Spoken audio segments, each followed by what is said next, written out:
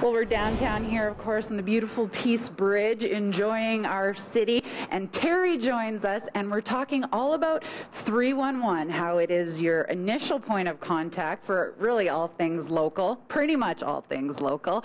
Terry, we now have 3 ways to get in touch with you guys at 311. Tell us a little bit about what those are. Well, here's your typical phone, dial 311 or 268 City, and we'll pick up the phone and we'll service you that way. Okay.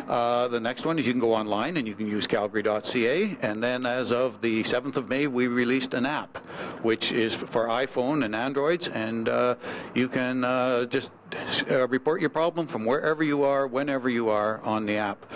Bearing in mind that there are certain things on the app, there are limitations. We don't do the Deerfoot, for instance. We don't do Alberta Traffic Act issues. Okay. So, those are difficult for us to have anything to do with. And the best way to report those is to pick up the phone and phone 311, and we can direct you to police non-emergency or to CarMax, whoever does look after the Deerfoot and those types of things. Okay, and like any good app, you were mentioning before off camera that it's going to continue to evolve and there's going to be things you guys will eventually be able to do.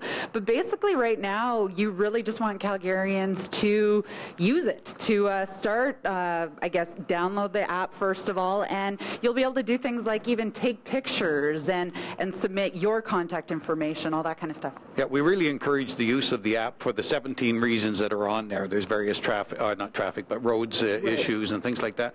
And turn on your GPS, and it'll give us the crosshairs of where the incident's being reported from. Take a photo and a description. And if you do those things, we can go right to the app. We can triage it from the office and say, oh, this requires a big truck, not just a little truck with a bucket of pothole filler in it. Right. We need a big one, and that sort of things. And that's what the app will bring us, is those types of efficiencies, and it brings citizens convenience.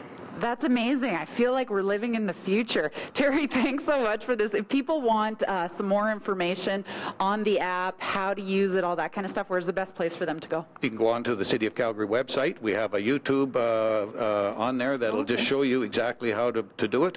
It is so easy, Erin, that I can do it. Could I do it even? Yes.